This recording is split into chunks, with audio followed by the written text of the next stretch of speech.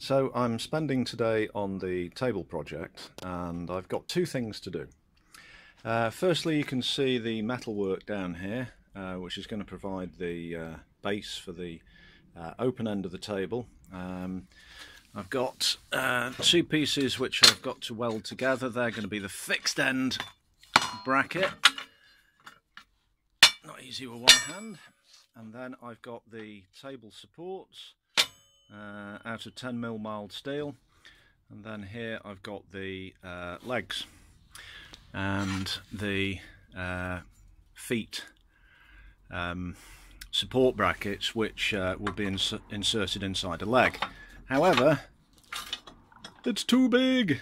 I've got to cut it down. Well, that's no big deal. I can do that. Then I'm building up the router sled, get that last two pieces of that in. Very straightforward.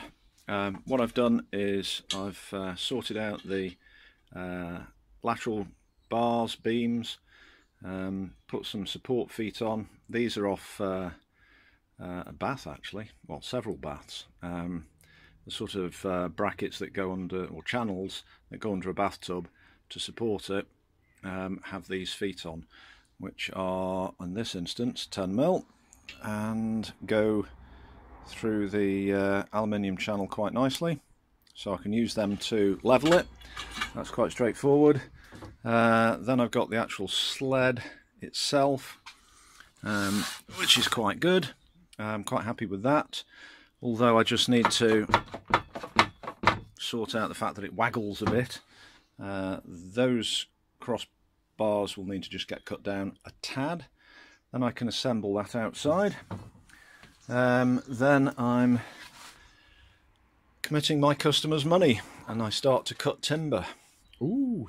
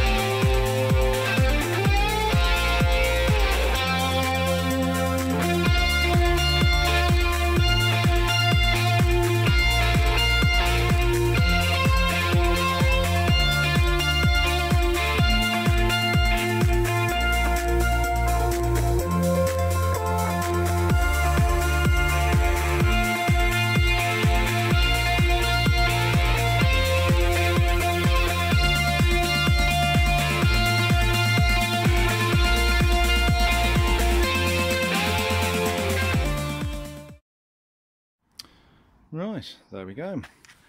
One set of steelwork, and yeah, okay, the welding wasn't, shall we say, up to code, but effective, and ain't gonna fall apart, that's for sure.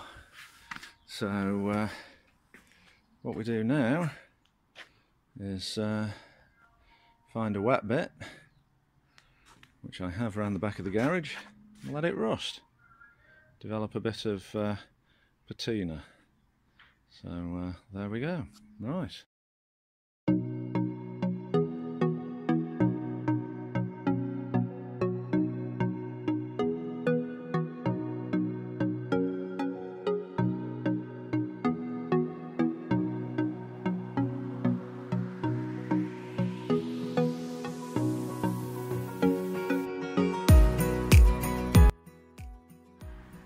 Good morning, and it's a rather breezy Sunday morning, hence the tea mug. Oh, and the radio, of course, most important components of the job. And I finished building the router sled. Hopefully, to those of you who've not come across one before, this will make more sense now. And what it is, we have two parallel rails and well, cross beams onto which the workpiece is mounted, and then a carriage that will slide along, and then the router that's on it slides backwards and forwards, and then the blade underneath, let me just tilt this back, the blade underneath, which is a rather aggressive surface mill, will mill a flat surface on the workpiece. Now, what I've done is just clamp it down, wedge it at that side so it doesn't rock, and then just pack it into the side so it doesn't move laterally. And because I'm going to be coming this way with the router with successive strokes. So I've levelled it up. I've got 8 feet to level out, which isn't, it looks as though it could be really difficult to get level, but it isn't, because what I used, if I can see it, here it is a piece of aluminium channel. This is off a shower screen frame that is got a straight edge on it, which you can just about see, and laid it on the bed and just adjusted the feet up and down as necessary. So the easy way to do it is to lift the middle ones up and then just adjust the 4 outers and then drop the middles to just take any load. Is it precise to 1/100 of a millimetre? No, of course it isn't. Is it good enough? Yes, it is. So I'm going to have a go now. Just have a play. This is an offcut. The 4 table planks are there, and we've got some bits and pieces. That's going to be making breadboard ends.